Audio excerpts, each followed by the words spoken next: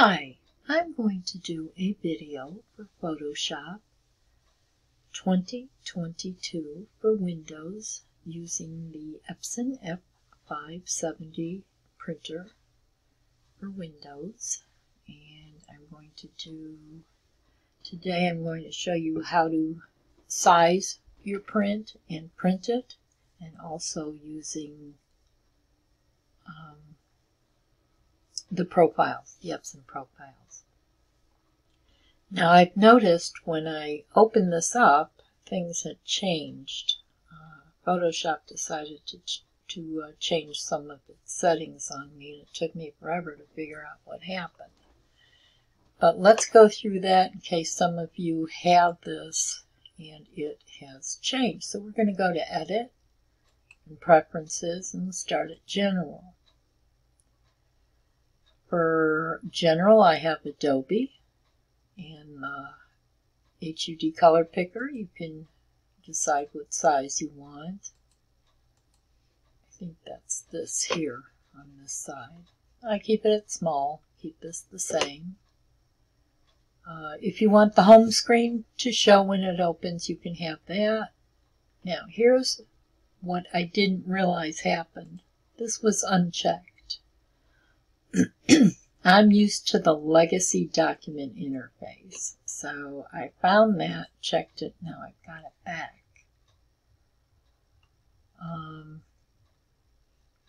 I have export clipboard, resize image during place, always create smart objects. The next interface, I use the light color. I don't like the dark. And this I keep the same. If you want to look at it, standard color default, full screen default, full screen black. You can choose what you want. Default on artboards. English, scaling auto. My font is small. Show menu colors. You could have channel colors if you want. Workspace. This is what I have. Tools. I guess I have most of these. Show tooltips, show rich tooltips, enable gestures, used shift key for tool switch. There's various ones, everyone's different. You could do what you like.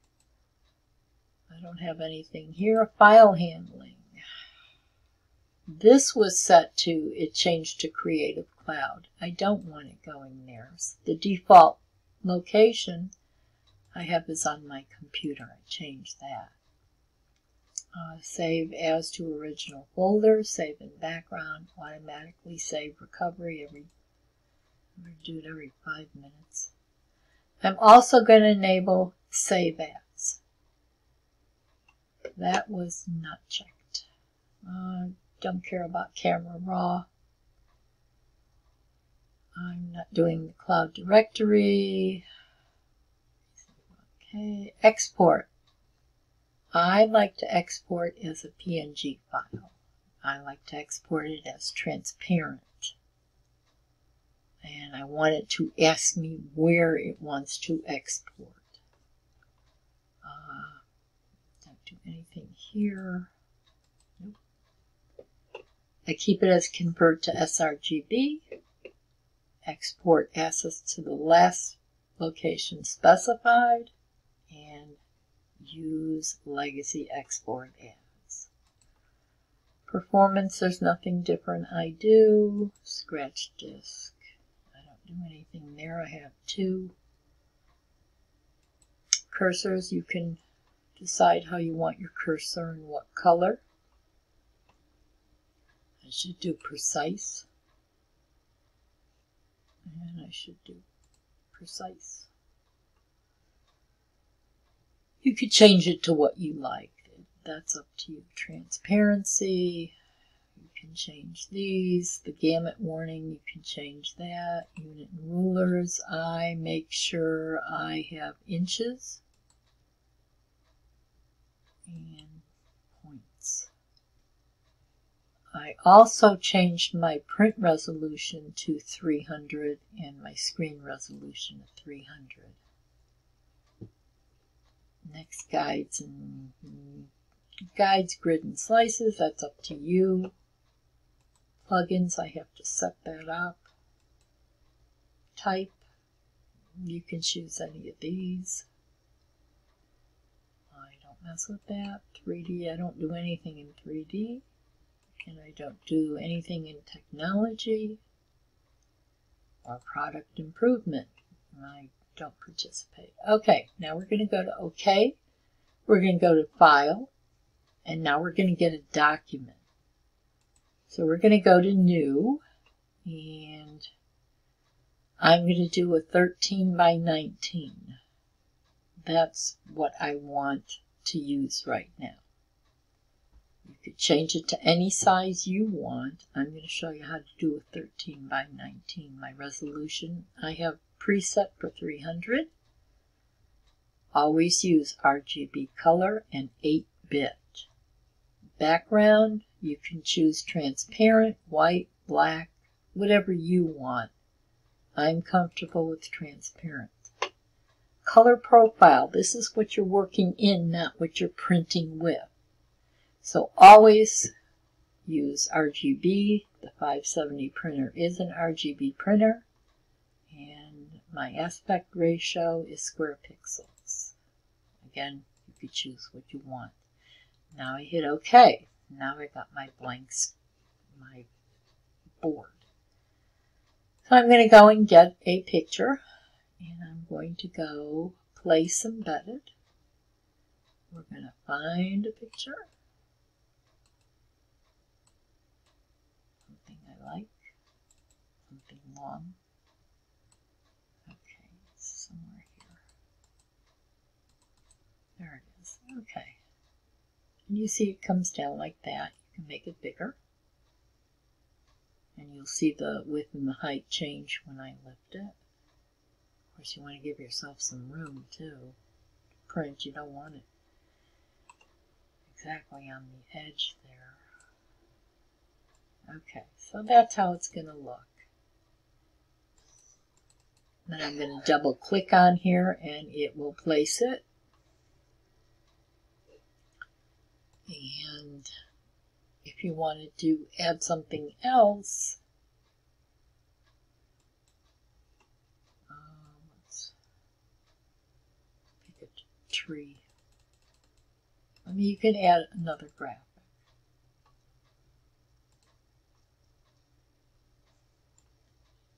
Okay. Now I'm going to highlight them.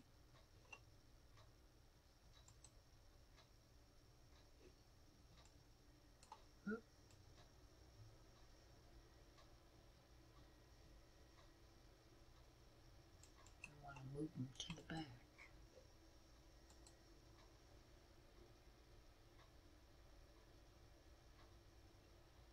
Okay. Alright, that was not the right way to do it. I'm going to highlight that. I'm going to get rid of it. And I'm going to go Place File Linked.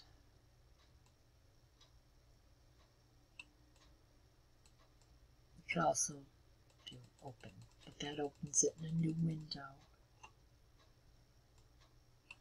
Let's just pick anything. Tree.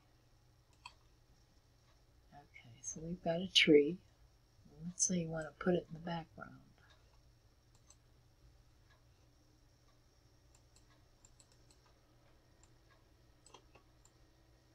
Alright.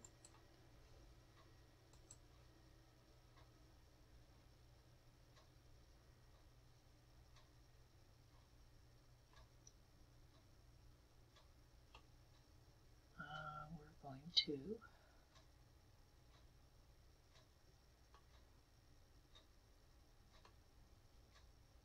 arrange. So you're going to go to Layer Arrange. And I'm going to send to back. So as you see, you can make it, you can add another picture on there. I'm just monkeying around with this. I think I'm going to get rid of it.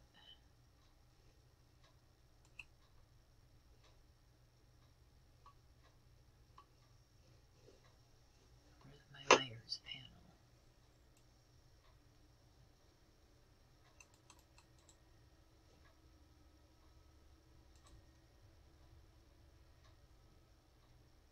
Okay, I'm going to delete that one. Oh, I took it out. I'll play with that next time. All right, so you've got this here. You're going to go to File, and you're going to go to Print. All right, you can see it's a 13 by 19. This is your printer. You want to go to Print Settings. And here's where you set your paper size. I've already set it. So what you're going to do is go to User Defined, and either Portrait or Landscape. I have it as Portrait. Then we're going to go to where it says same as paper size, Custom Paper Size. Always make sure you go to inches, and I have it set to 13 by 19.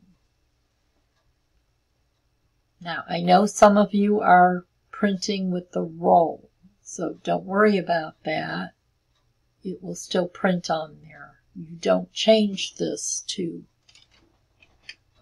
the 17 or 24 inch roll. This is your picture. So you're going to hit OK. So you've got that set. Here's your roll paper. You're not using the auto sheet feeder. You're using the roll. I have a 17 inch in there.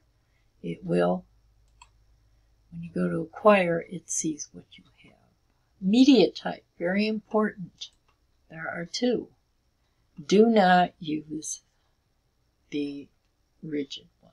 It will give you very dark colors. I use textile for everything, even tumblers, mugs, everything. If you want to use the other one, that's fine. That's up to you. For target, since you're using Photoshop, you want to choose off no color adjustment because you want Photoshop to adjust everything. I usually do maximum quality. Make sure you don't have high speed on. Finest detail will give you a lot of ink. You can use it or not. I do. I use Print Preview to see what's going on. I don't do anything with layout. Mirror image is automatically set. Now in Advanced, I do the normal cut, auto rotate, and save paper roll. I don't do anything with these. And I hit OK. Next, we're going to go to our color management. Remember, we had our profile as the sRGB. That's what we work with. Color handling is going to be by Photoshop. You don't want to use your printer settings.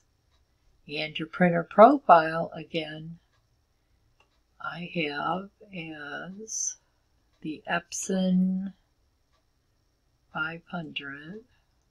I have lots of printers. There it is. Nope. It's a different brand. And here's the textile. This has to match your print settings.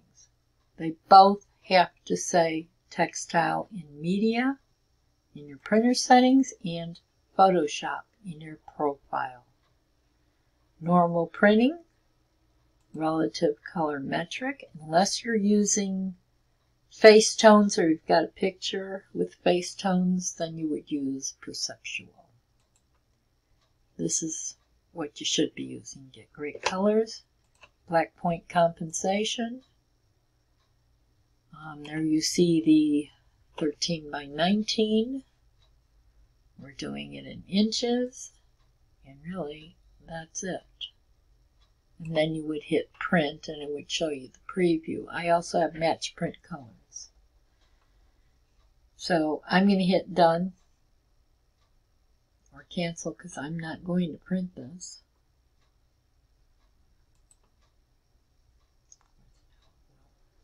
And that is how you do this. That's all you do. Thanks for watching.